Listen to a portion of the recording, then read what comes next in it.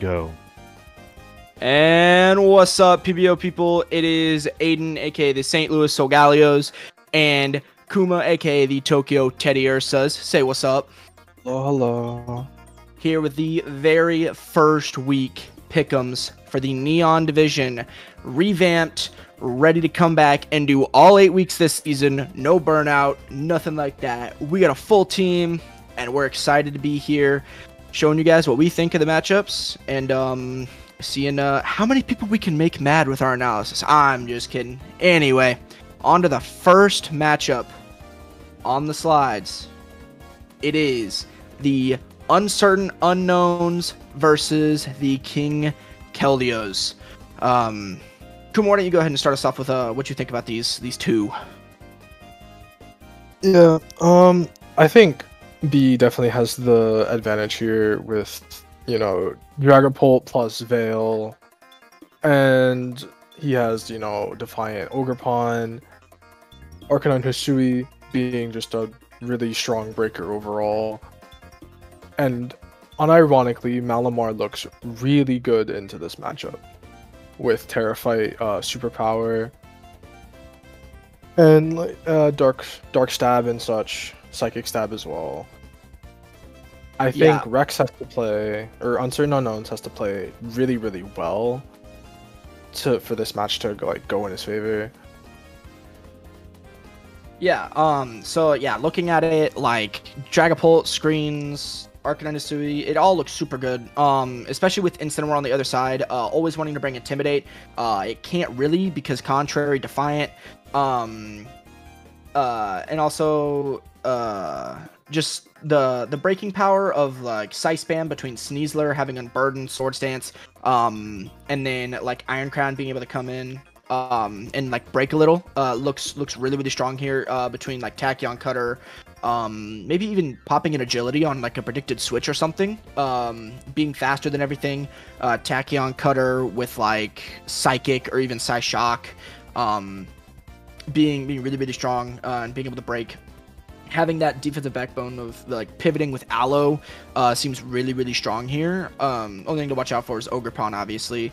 And then Clefable, Unaware, means like no setup really, which could be one of the only answers to Malamar, which definitely goes really, really crazy here, especially if it is Intim and Incineroar.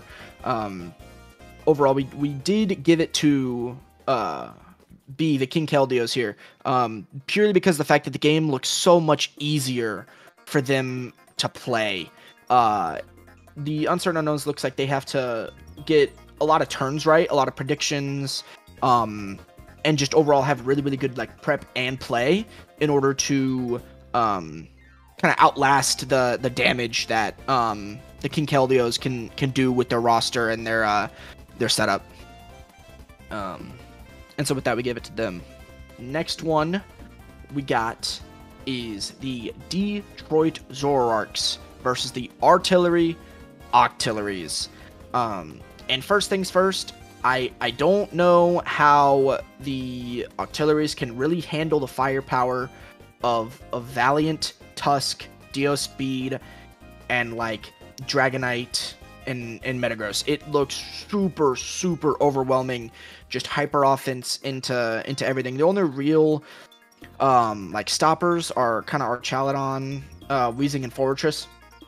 But even then, after like a bulk up or two, Tusk can pretty handedly take care of those. It kind of depends on Weezing Terra for Tusk. Like if it's Terra Water, I think Tusk could have a potentially difficult time, especially if it gets burned. But Tusk and Valiant do kind of just go really, really crazy here. Even if it's like special Valiant to get past like a Fizdef Archaladon or something. The only thing I will say that Detroit has to watch out for is like a rain sweep with like Electro Shot or something. But even then, Great Tusk kind of sits on that, unless it's Zapdos, in which case Hurricanes do look pretty free if it's like Scarf and Rain. Metagross is really the only answer to that. But even that doesn't want to switch into like a Thunder or a Weather Ball or anything. So what do you think, Kuma? I actually see A very scary looking Pokemon for Detroit here is Basculegion under Rain. Actually looks really scary with adaptability. Oh, true. I didn't even see that yet. I think that mon unironically could do a lot of work. Sure. I do think like Iron Valiant, Great Tusk, and Deoxys Speed is really illegal, and it's really hard for me to think that the Octilleries are gonna have a very like easy time dealing with all three of those mons at the same time. Weezing has Terra Electric, which could be a little useful given that, you know, Levitate plus Electric, no weaknesses, but it's probably not worth getting rid of the Fairy Resist that Weezing has. I do think Weezing will be crucial in this matchup for Tusk and Valiant, as well as maybe worrying about Dragonite a little bit. Ursaluna also looks like it could do some really nasty like trading, given that it has such free will in its move slots. Zapdos does look pretty good here with Weather Ball. Yeah, I think it could maybe even be argued that this is an even-ish matchup, but I still think I'd put it in Detroit's favor. Only a little bit though. Yeah, like with the last matchup, I think it's a lot easier for Detroit to play. I feel like the Octilleries have to get a decent amount of turns right, have to get probably some predictions, probably come up with some creative things. I mean, who knows? Maybe like bulk up Zarude. I don't know. But it's definitely easier for Detroit to play the game in the way that it was intended. And so that's why we gave it the slight edge to Detroit. And next up, we have the Blasphemous Blacephalons and the Sydney Sylveons. Both players brand new to the PBO. Both players from talks that we've had with both of them seem newer to the competitive Pokemon setting, or at least singles draft setting. Gonna be a very, very interesting one to see. Kuma, start us off with your thoughts on this one. I think it's really hard for the Sylveons to lose here. I am not the biggest fan of the Blacephalons draft, but I do think they still have, you know, some pretty cheap mons in like Ursaluna, Blood Moon, and Lando T. So, and like they have Quagsire, so they can like stifle out like Roaring Moon or Iron Boulder for a little bit. But I do think Sydney Sylveon's Primarina will be very useful here. Primarina looks really strong, like offensively, to be honest, into Blacephalons. Cloudzair will stop any sort of setup from like Garganacl or Jirachi, if it even gets anything relevant setup-wise. Terra Kilowattrel also looks really dangerous here, outspeeding literally everything. Yeah, I just think it's really hard for Sydney to lose here, honestly. What do you think about it? Yeah, no, for sure. It's definitely hard for Sydney to lose as long as they play it right. Between the defensive backbone of Prim, Clodsire, Mandibuzz, and Knucklestack, seeing as those four can go really, really crazy. Mandibuzz wall can like try to wall Landorus T. Might have to I don't know. I haven't seen the calcs or anything on that. Because Stone Edge could be really, really crazy. But like even like Knucklestack or something, Terra Water Knucklestack could be pretty crazy in handling that, as well as really into Quagsire and Kingdra. The fact that Quagsire wants to sit there in front of like Moon and be unaware, do unaware things, talk. I don't know if I've been playing too much Natdex. Forget if it gets toxic in this gen. But one mon I do see that I'm really big fan of. I don't think it's gonna come to the game, but Bramblegast looks pretty good in this team. Could probably even wall Lando with some like Subseed nonsense, Strength Sap, Max Fizdef. I really like it. Yeah, overall, really hard for Sydney to lose this game. Could be some sort of Trick Room angle with Exeggutor, Terra into Blood Moon. in Bear Tick or something along those lines, which could maybe give Sydney some trouble if they are not prepared. But it's definitely easier for Sydney to win this game for sure, which is why we did end up giving it to them. And next is my game, which I will have Kuma go over, as we don't want to have any bias or any sort of favoritism or strategy reveal in these videos. So I'm gonna hand it over to him and let him take care of this. In this matchup, Day has pretty much free will to do whatever he likes. Aiden over here has no switch-ins in the Meowscarada except for a defensive Belly Bolt, which just allows it to run amok, as well as not being able to remove hazards at all versus Tinglu. Raging Bolt also does insane work into him. Hatterene blocking Glamora, Specs, Terrafly, Articuno just 2-hit KOing the entire team no matter what. It's a very hard matchup for Aiden. He does have the cheesiest mon in existence in King Gambit. Donphan is a reliable spinner. Even though it can't really spin in the face of Golden Go, it can still threaten it very easily. Greninja can obviously take a game by itself, however Meowscarada beating it by 1 speed point is very tilting. Latios can, do Latios things, do breaking things. Skeledirge is a good wall. But it's really hard for Aiden to win here unless Day really fumbles his prep. Alright, with that, we move on to the next one. The Asheville Azumarils versus the Toronto Staraptors. And in this matchup, banded or even just regular Weavile knockoffs look so insanely free into every mon that exists on his team. The only thing that Weavile will have to watch out for is Bundle, as it is the only thing that outspeeds. Maybe even like a Scarf Cinderace, but that feels a little overkill for Cinderace, unless it wants to try to beat like +1 Blaziken or something along those lines. But overall, Weavile just looks so strong in this matchup. Ice Dark coverage beats almost his entire team.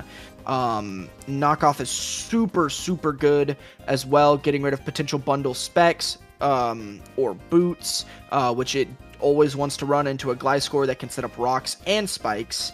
And Cinderace being able to court change does kind of prohibit that, but even then,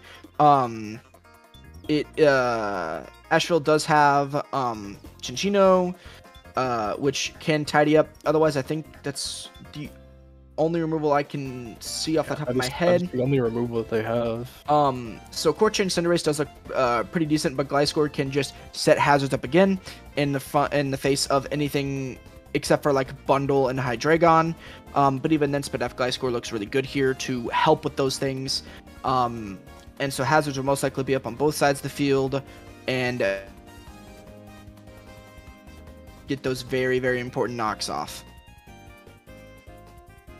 Yeah, I am a little worried actually now if Asheville sets up webs. If they get court changed back, I'm not sure how easily they can actually remove them, along with other hazards, like if they decide to hazard stack with Gliscor or something. Weavile is a very big threat into Toronto and is very, very free to click knockoff and stabs into him. Even if he brings like Rocky Helmet Skarmory to beat like Triple Axel, it really won't do much because you should just be spamming knockoff every turn that Weavile is in. I think Scarf Hydreigon or any other countermeasure is pretty hard to bring given Asheville's like defensive mons. I think Blaziken also does really, really well into Toronto, which it really doesn't bode well. I think Toronto has to hope that Asheville messes up in prep somehow. Yeah, for sure. It's a lot easier for Asheville to win here than it is for Toronto. However, I do see a win con for Toronto. In the fact that, like, if a setup mon does get going, and is able to outspeed a Blaziken or take at least a hit and kill it right back, it can definitely be very, very dangerous for Asheville. But overall, Asheville does have the very, very heavy favor because of Weavile, and so that is why we've given it to them. And on to the New York Nickets versus the Ottawa Dawn fans. This is one of the game of the weeks, as Ottawa has been a veteran here for many, I think roughly 3 or 4 seasons, maybe even since the inception of the PBO. And Caleb being the new blood, coming in as one of our Stargazer players, one of the more highly renowned players, Orange, aka the Frderick Klefkis, have praised him and said that he's very good. We're interested to see what happens. Kuma, start this one off for us. Yeah, Caleb's matchup here is pretty good, considering he has back Slowking completely stopping any sand shenanigans that Ottawa might want to do. Screen's Grimmsnarl might prove a little bit annoying to Caleb, however. Spectrier does do very well into Caleb, however, he does have specific countermeasures, like especially defensive Komala or even just AV Komala, that can just knock off, and I think Komala might get U-turn actually. I think it does. Yeah, I think just the combination of Bax and Slowking and Komala making it easier to navigate the matchup, as well as, you know, obvious threats like Annihilate and Enamorous, Terra Jolteon, they can put in a lot of work. Heatran can also help versus certain mons like Alcreevy and Grimmsnarl and Corviknight. Yeah, I think it's very hard for Ottawa to operate how he wants to play the matchup. He has to rely pretty heavily on Caleb just messing something up and perhaps just getting a sweep with Spectrier after getting a nasty blood off. I could see Tyranitar being some really like weird specific set to beat some random Bax variant. I think Excadrill is a little bit hard to bring. Not too hard. It can spam Iron Head pretty freely aside from Heatran. Grimmsnarl with screens could prove to be a little annoying, however, because Caleb doesn't have Defog to get rid of the screens. So you'd have to resort to using Brick Break, and versus a team that can easily punish a fighting move with Spectrier is not something you want to do. Yeah, but I would still put it in Caleb's favor. I think Ottawa definitely has options, though. Yeah, for sure. Ottawa definitely has options. Spectrier with a nasty plot up does go a little crazy. AV Komala does kind of shut it down. Well, not shut it down, but it does help a lot. And knock off into a Spectrier if it's not through even max attack Komala. I don't know how much damage that is doing, but I know that's doing a lot of damage. A Spectre doesn't really want to take, especially if it can't necessarily heal it off all the way. Another thing I could see happening is maybe even a Scarf Annihilate in this match. Looks pretty good. It doesn't really need to be Scarf for much else except for Spectrier. And a base 50 Rage Fist isn't doing all that much. However, if it can come in on an easily telegraphed Corviknight U-turn in front of like a Excalibur or something, I think that could be a really, really easy way for Annihilate to potentially even catch a catch Spectrier on a switch in or something along those lines. I do think that having Slowking against Sand as well helps out a ton. And once Corviknight's gone, Excalibur goes insane into this team. Between Glaive Rush, Earthquake, like either Ice Shard or Icicle Crash, it goes kind of crazy. The only thing that kind of stops that is Vaporeon, but I don't know if Vaporeon is necessarily the best. I could see it coming because of Bax and Annihilate, but then Rabombi even Toadscruel and Jolteon, kind of just destroy it. So while there are ways for Ottawa to definitely play, like Kuma said, it's definitely hard for him to operate and do what he wants to do in this matchup. And I feel like Caleb, as long as he maintains that control, can very, very easily maintain control of this match and beat Ottawa somewhat handedly, depending on game state and whatnot, which is why we gave it to the New York Nickets. And our final match of the week is the Caborca Gengars versus the Boston Baybets, rebranded from last season. Somewhat funny team, rebrand anyway.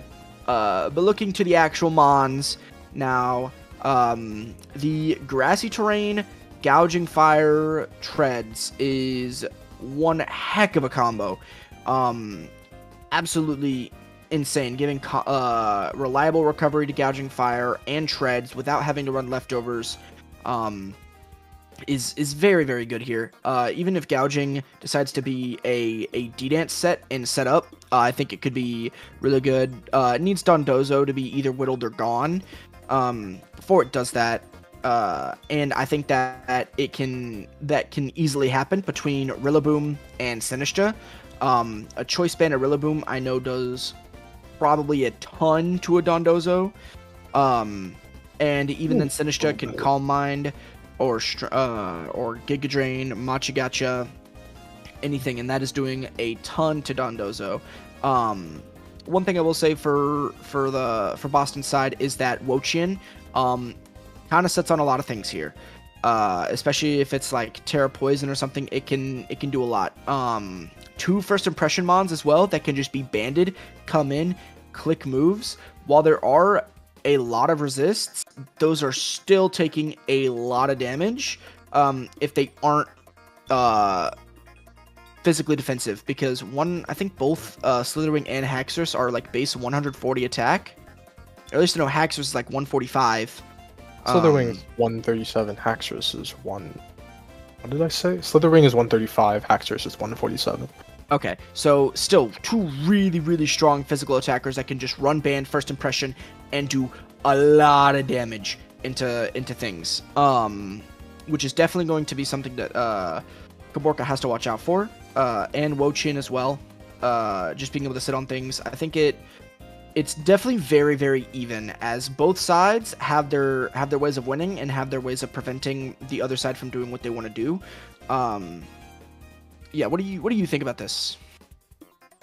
I definitely think Caborca has a lot of tools, but I also think Raven has a lot of tools on their side.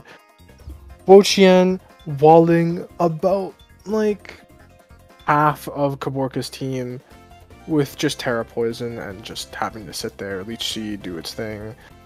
Slowking Galar, I think, is going to be, really pivotal to this matchup. As it's really Raven's only answer to Hawlucha, aside from Dondozo. Actually, yeah, he has Physical Road and Wash as well. But yeah, I think Slitherwing, I don't know if I really, I think Slitherwing could definitely do something here. Just, I don't know if it'd be banded. I kind of like Bulk Up, actually, here. Dondozo definitely has to come. I think Darkrai is a really weird mon in this battle, but it does outspeed quite literally everything on Caborca's team, and can probably do a KO like most of his team. So it's probably really, really important if you bring it like Specs and just lead it. You can do some breaking, given that Caborca's Dark Resists aren't that great, aside from Forges, which just gets nailed by Sludge Bomb anyway. Yeah, sure. I definitely think this is our most equal matchup for the week. They both have their options to win and their ways to prevent the opponent from winning. Yeah, it's gonna be a good one. Got a giant slate of games between all 3 divisions. We'll see some pick'ems coming out after this one between Sunset and Stargazer. But yeah, great games. Can't wait to see the PBO start off in a strong way, starting with Neon. And everyone, take care.